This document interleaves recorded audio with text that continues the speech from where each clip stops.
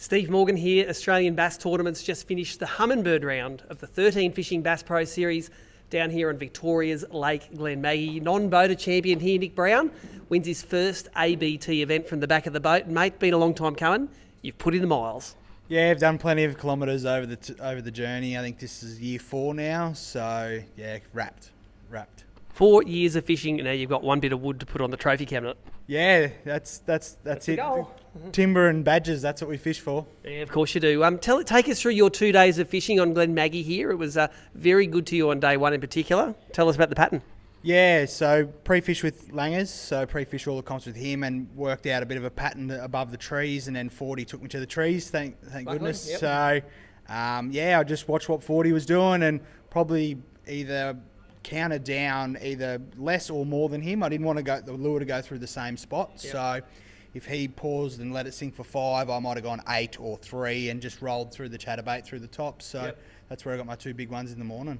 Take us through the tackle and the lure that you were using. New ABT sponsored Noiki, that looks like one of their Kaishans. Little Noiki. So it's, yeah, I love these little chatterbaits. So take us through the pattern. Just slow rolling. I've just got it all tangled up here.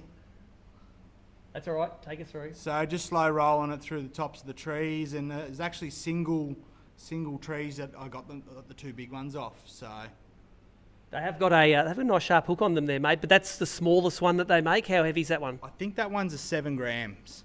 So that's 1/4 of an ounce, and you fish it with a stinger hook as well. Yeah, just throw a little stinger on the back, so nothing too fancy. No trailer either. Nah. Just as it is, nice and simple, straight out of the packet, so they work well. And I was just throwing it on the Miller Rods Vibe Freak, so yeah, You're telling me that was one of the Miller Rods that survived this weekend. You had a bit of an incident with the others.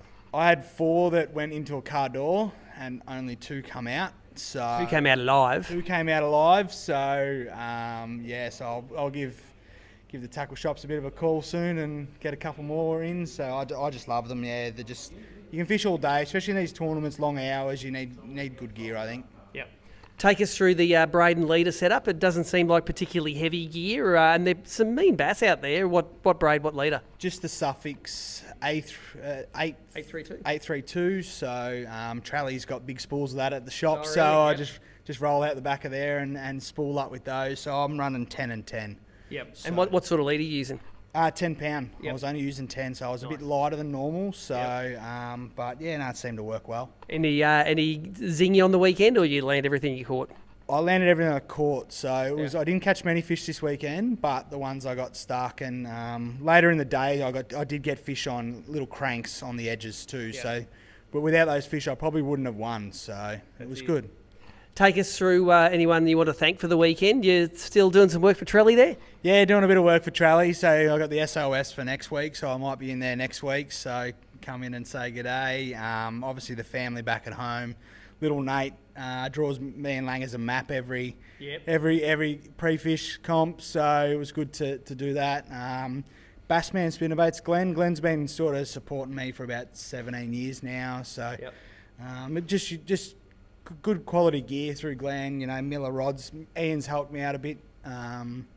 Yeah, so there's too many to thank, and that obviously you guys, the ABT, bringing it down to Victoria. It's only 4.5 hours home, so which is good. Like a holiday. Yeah, compared to 14 and 15 hours, but it's worth the trip, and I just encourage everyone to just come and do it. Yep.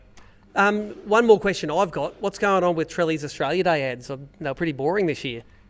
Funny enough, we actually saw them at home, and we're just like, what's going on here? This is normal. So I'm sure he'll have a good ad coming out soon. So he has got in trouble in the past. So I just wanted to thank my boaters as well. Yep. So 40 and Mully were great. Just great to fish with, and gave me the opportunity to fish all weekend. Awesome. And Trelly, get our eyes on you, mate. They better improve next year.